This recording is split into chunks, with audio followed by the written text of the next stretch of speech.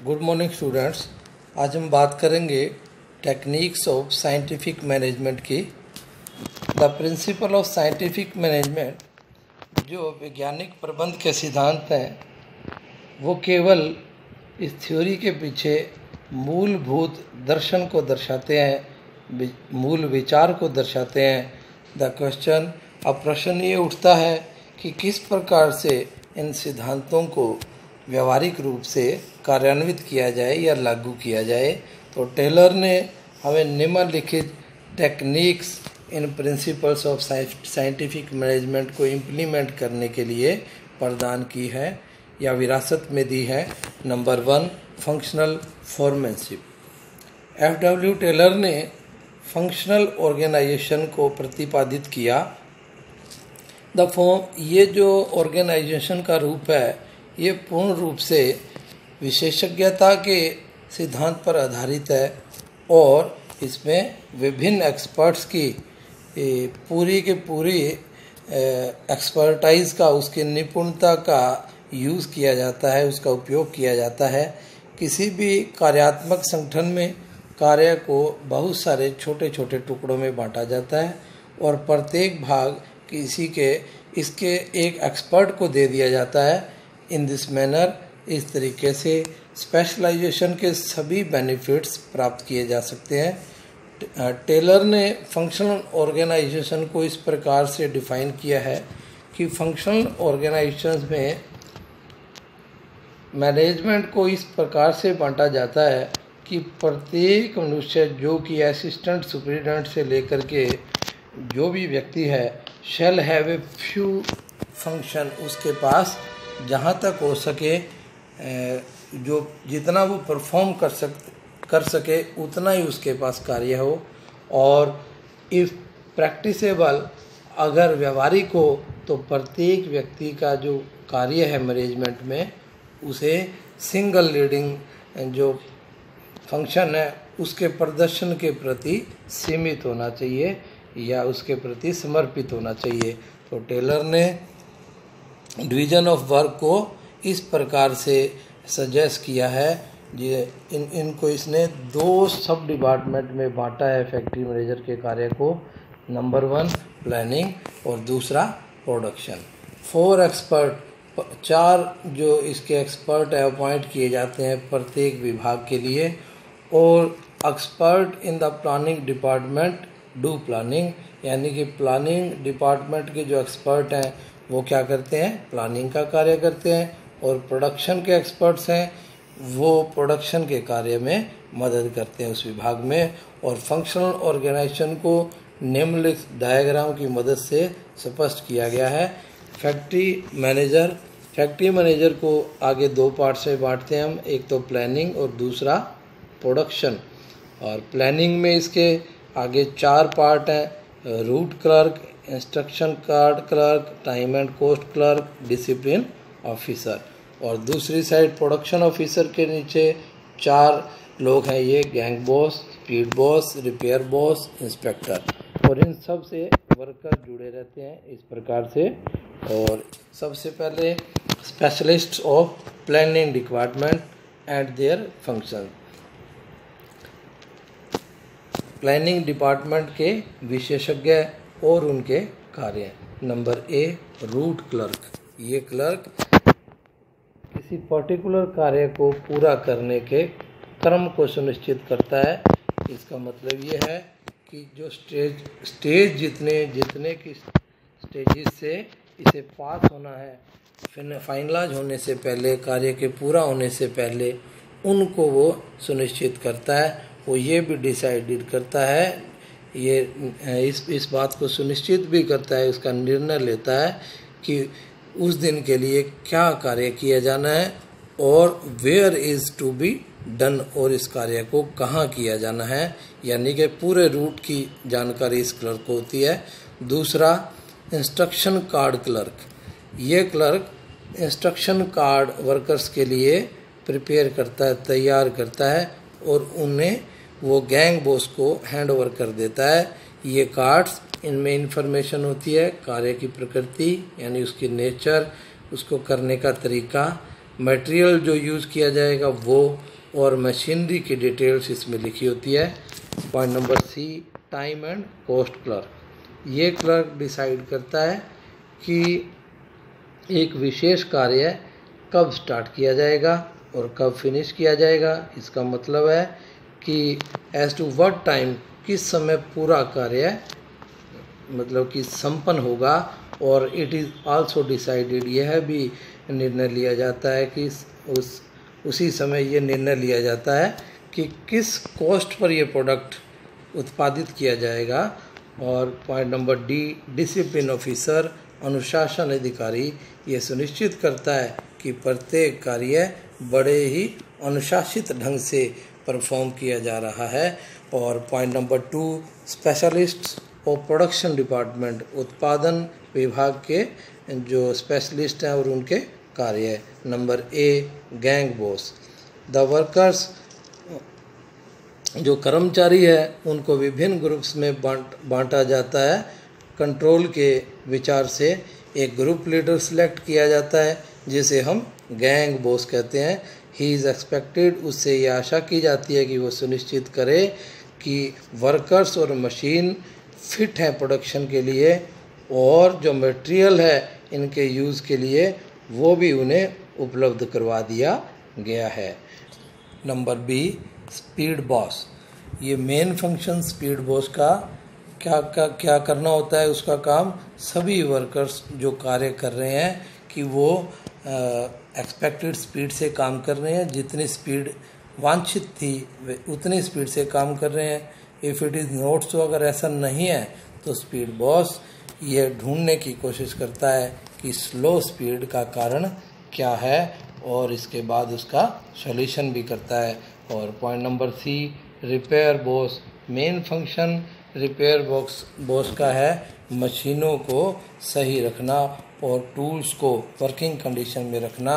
और number D, inspector, निरीक्षक। ये चीज़ें जो प्रोड्यूस की गई हैं उनको निरीक्षण उनका करता है और उनकी क्वालिटी को, जो स्टैंडर्ड उनके लिए निर्धारित किए गए हैं, उनसे कंपेयर करता है और ट्राई करता है कि डिफरेंस क्या है उनमें ढूंढने की। और अगर अनफेवरेबल परिणाम आते हैं तो उनको सही करने के उपाय भी वो करता है। Point number two, standardisation of work.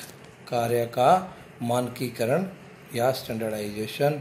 Standardisation का मतलब है कि विभिन्न फैक्टर्स के लिए स्टैंडर्ड को सुनिश्चित करना, उनको सेट करना, पूरी समझ के साथ उनको पूर्णतया डेलिब्रेशन के साथ, यानी कि पूरी सोच समझकर उनको सेट करना। उदाहरण के लिए एक वर्कर के द्वारा एक दिन में कितना काम किया जाना है उसे स्टैंडर्डाइज किया जा सकता है।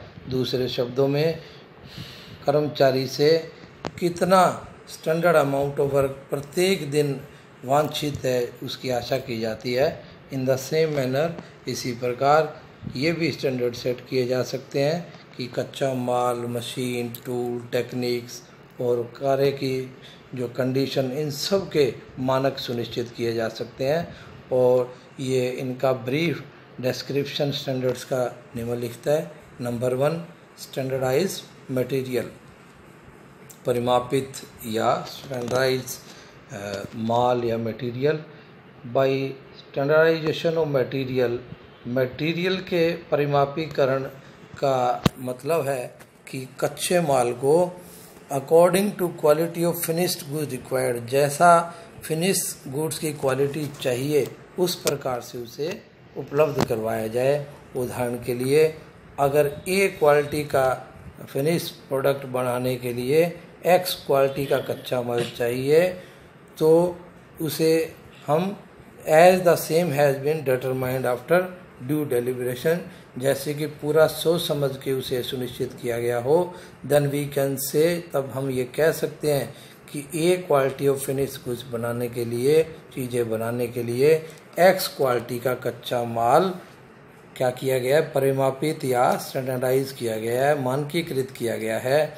इन द फ्यूचर, भविष्य में जब भी ए क्वालिटी के फिनिश्ड गुड्स को प्रोड्यूस करने की ज़रूरत होगी तो एक्स क्वालिटी का कच्चा माल बिना किसी संकोच के प्रयोग किया जाएगा। बाय डूइंग सो, ऐसा करते हुए अच्छी क्वालिटी के जो फिनिश गुड्स हैं वो प्रोड्यूस किए जा सकेंगे और कम संभावित समय में उनको तैयार किया जाएगा। Number 2, standardise machine and tools. परिमापित machine और टूल्स ये सुनिश्चित करते हैं कि वे रिक्वायर्ड क्वांटिटी यानी कि वांछित मात्रा और टाइप के हैं जो कि वांछित फिनिश्ड गुड्स को या जो इच्छित हमारा फिनिश प्रोडक्ट है उसको प्रोड्यूस करने के लिए है। For example, if for producing, अगर ए क्वालिटी ऑफ फिनिश गुड्स के लिए एक्स मशीन और MNO टूल्स की आवश्यकता है तो इसे हम क्या कहेंगे कि ये स्टैंडर्ड सुनिश्चित हो गया। वंस दिस इज डिटरमाइन, अगर एक बार ये सुनिश्चित हो जाता है, निश्चय हो जाता है, तो जब भी कभी ये क्वालिटी की जो चीज़ें फिनिश गुड्स तैयार करने होंगे तो ये एक्स मशीन और MNO टूल्स इनकी मदद को या इनको यूज़ करके इनको पूरा किया जाएगा। तो मशीन और टूल्स का जो स्टैंडर्डाइजेशन है, इससे वर्कर की तरफ से जो गलतियां हैं जिसमें कि एज टू विच मशीन और tool are to be used, कौन से मशीन और टूल यूज़ किए जाने हैं, तो ये नहीं होंगी और इसलिए work can proceed eight a much faster pace और इससे क्या होगा, कार्य ज़्यादा तेज़ गति से हो पाएगा। Point number 3, standardise methods. By standardising the optimum technique, काम करने की जो अनुकूलतम जो तकनीक है उसको हम क्या करें, परिमापित करके और कार्य को तेज गति से किया जा सकता है और बड़े ही आसानी से किया जा सकता है। और जो तकनीकी ऐसे पर्टिकुलर कार्य के लिए जो डिटरमाइन की गई है वो समान रूप से जब भी वो कार्य किया जाएगा उसको यूज़ किया जाता है। Number 4, standardise working condition. काम करने की परिस्थितियाँ, इनका भी परिमाप होता है। तो वर्किंग कंडीशन का भी एक बड़ा गहरा प्रभाव पड़ता है कर्मचारियों की एफिशिएंसी यानी कार्यकुशलता पर। और वर्किंग कंडीशन को स्टैंडर्डाइजिंग करते हुए, उनका परिमापीकरण करते हुए ये नोट किया जाता है कि कितना टेम्परेचर, वातानुकूलन और प्रकाश की व्यवस्था, सफाई व्यवस्था और सुरक्षा कार्य के स्थान पर जरूरी है। और बड़े गहन अध्ययन के बाद जो वर्किंग कंडीशन को स्टैंडर्डाइज किया जाता है और प्रयास किए जाते हैं कि कार्य के स्थान पर उन्हें अच्छी तरह से मेंटेन किया जाए, उनका रख रखाव किया जाए। पॉइंट नंबर 3, सिंप्लीफिकेशन, सरलीकरण। इसका मतलब है कि अननेसेसरी माने अनावश्यक प्रकार, अनावश्यक जो क्वालिटीज़, साइज, वज़न, इन सब को एलिमिनेट करना, इनको समाप्त करना। फॉर एग्जांपल, उदाहरण के लिए यह कहना सही है एक शू मैन्युफैक्चरिंग कंपनी के लिए कि वो क्या मैन्युफैक्चर करती है, 0 से लेकर के 1, 2, 3, 4, 5 ये size and so on, in sizes को वो क्या करे, मैन्युफैक्चर करे। ये तो सही है, लेकिन अगर ये 0, 0.5, 1, 1.25 एंड सो ऑन इस तरह के अगर वो शूज़ बनाने लग जाए तो ये सिंपली क्या होगा, गलत होगा। देयर इज़ नो जस्टिफिकेशन, इस बात का कोई औचित्य नहीं है कि इतने ज़्यादा साइजेस में डिफरेंसेस हों, इतने अलग अलग प्रकार के साइजेस हों। इन सच ए सिचुएशन, ऐसी स्थिति में विभिन्न प्रकार की मशीनें भी इंस्टॉल करनी होंगी और ज़्यादा स्टॉक भी मेंटेन करना पड़ेगा और बढ़ी हुई लेबर कॉस्ट भी हमें बियर करनी पड़ेगी या उसको सहन करना पड़ेगा। देयरफॉर ये एडवाइजेबल है मैन्युफैक्चरर के लिए, शू मैन्युफैक्चरर के लिए कि only of the proper sizes, कि वो क्या करे, अपने शूज़ के प्रॉपर साइजेज में उन्हें क्या करे, मैन्युफैक्चर करे। In other words, simplification of the product is the answer, कि प्रोडक्ट का सरलीकरण किया जाए। ऑब्जेक्टिव्स ऑफ सिंप्लीफिकेशन सरलीकरण के उद्देश्य हैं affecting economy in the use of machine, मशीनों के प्रयोग में मितव्ययिता लाना। दूसरा, लेबर कॉस्ट को विशेषज्ञता की मदद से कम करना। द बेनिफिट ऑफ स्पेशलाइजेशन, यानी कि विशेषज्ञता के जो बेनिफिट्स हैं उनको प्राप्त किया जा सकता है स्पेशलाइजेशन को कुछ ही प्रोडक्ट तक प्रतिबंधित करके, रेस्ट्रिक्ट करके। और तीसरा, affecting economy in the staff सदस्यों में भी मितव्ययिता लाना। अकॉर्डिंग टू अनदर एग्जाम्पल, एक दूसरे उदाहरण के अनुसार, एक पेपर बनाने वाली कंपनी यूएसए में, उसने क्या किया, सरलीकरण का कार्य किया और अपने पेपर्स के प्रकार को उसने सिंप्लीफाई किया। It was manufacturing and succeeded in reducing there types, और वो अपने अपने जो प्रोडक्ट थे उनको 2000 से 200 तक मतलब रिड्यूस करने के अंदर सफल हुई। और point number 4, scientific study of work, कार्यों का वैज्ञानिक अध्ययन। इसका मतलब है कि सभी एक्टिविटीज़ जो किसी भी ऑर्गेनाइजेशन के अंदर परफॉर्म की जानी है उनका गहन विश्लेषण with the aim of producing maximum possible quality output, minimum cost के ऊपर, और जो अधिकतम संभव गुणवत्ता के प्रोडक्ट बनाने के उद्देश्य से सारे के सारे जो एक्टिविटीज़ है ऑर्गेनाइजेशन की उनका गहन अध्ययन करना, यही साइंटिफिक स्टडी है। टेलर ने निम्नलिखित जो स्टडीज़ हमें बताई हैं उन्होंने इसको कंडक्ट किया था। नंबर 1, मेथड स्टडी में इट रेफर्स टू आइडेंटिफाई, इसका मतलब है कि सबसे उपयुक्त तरीका किसी पर्टिकुलर एक्टिविटी को करने का सबसे बढ़िया तरीका, सही तरीका। टू कंडक्ट दिस स्टडी, इस स्टडी को करने के लिए प्रोसेस चार्ट और ऑपरेशनल रिसर्च की टेक्निक यूज़ की गई है। और मुख्य उद्देश्य इस स्टडी का है कि उत्पादन की लागत को कम करना और क्वालिटी को मैक्सिमाइज करना और कंज्यूमर की सेटिस्फेक्शन के स्तर को भी मैक्सिमाइज करना, अधिकतम करना। पॉइंट नंबर 2, मोशन स्टडी, इसका मतलब है कि गति का अध्ययन करना जो कि वर्कर्स और मशीन के द्वारा जो परफॉर्म की जा रही है, जिन कार्यों को किया जा रहा है कार्य करते समय, उन दोनों के मोशन का अध्ययन, उनकी गति का अध्ययन करना।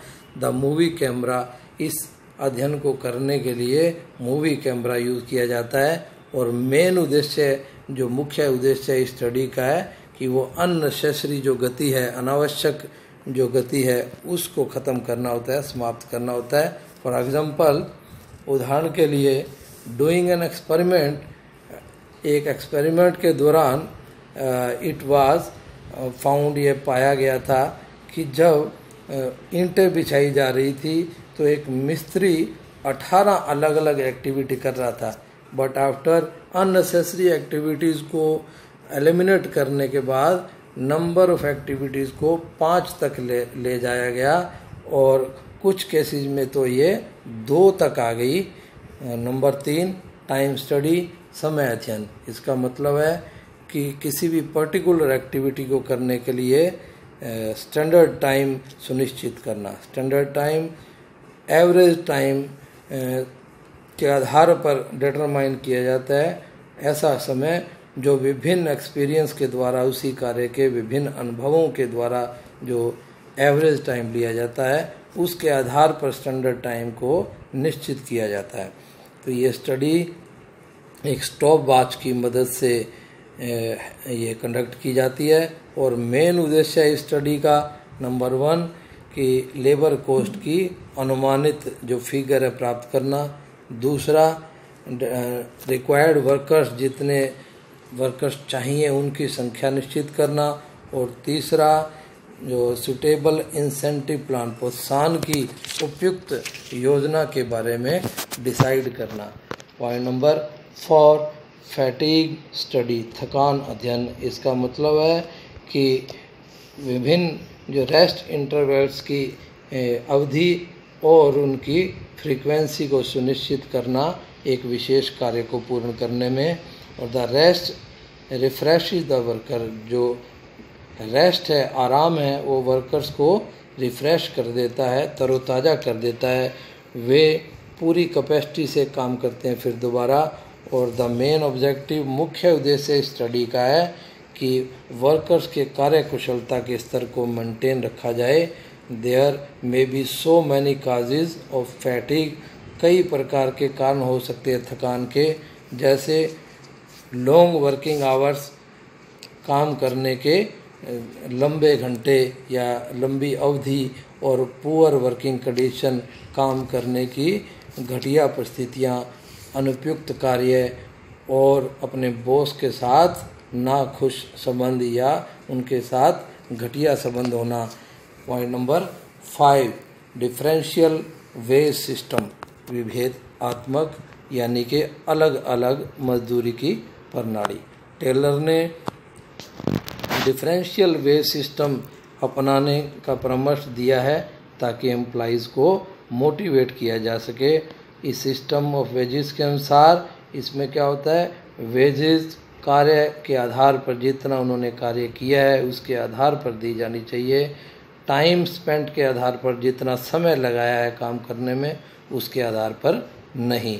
इस सिस्टम में 2 अलग अलग वेजेस के रेट यूज़ किए जाते हैं।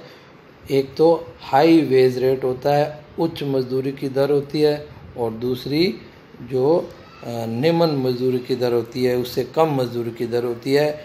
ये वर्कर जो स्टैंडर्ड नंबर ऑफ यूनिट करने के, उनको उत्पादित करने के योग्य होते हैं, विद इन ए फिक्स्ड, जो स्थायी ड्यूरेशन के अंदर इसको प्रोड्यूस करने में योग्य हो जाते हैं, तो उन्हें उच्च दर पर मजदूरी दी जाती है। और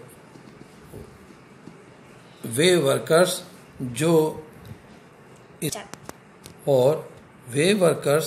जो स्टैंडर्ड नंबर ऑफ यूनिट उसी समय में बनाने के योग्य नहीं होते, तो उन्हें कम दर पर मजदूरी दी जाती है। For example, let the standard output, मान लीजिए कि मानक उत्पादन 20 इकाई प्रतिदिन है और 2 वेज रेट है, 5 पर यूनिट और 4 पर यूनिट रिस्पेक्टिवली। वर्कर ए 20 यूनिट बनाता है एक दिन में, और ऐसा करते हुए वो 100 रुपये कमाता है। 20 यूनिट मल्टीप्लाई बाई 5 यानी कि 5 रुपये प्रति इकाई की दर से। और दूसरा वर्कर जो बी है, वो केवल एक दिन में 18 यूनिट प्रोड्यूस करता है, बनाता है, और इसलिए उसे केवल 72 रुपये की उसको कमाई होगी। वो कमाएगा 18 × 4, 72 रुपये।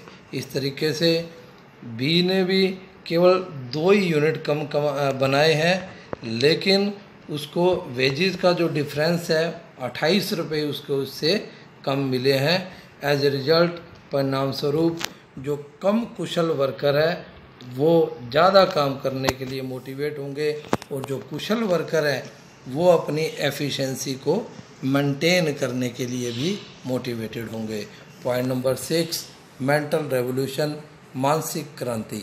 Mental revolution calls for a change in the mindset, यानी ये एम्प्लॉयर और वर्कर दोनों के ही जो मानसिकता है उसको बदलने के लिए आह्वान करती है।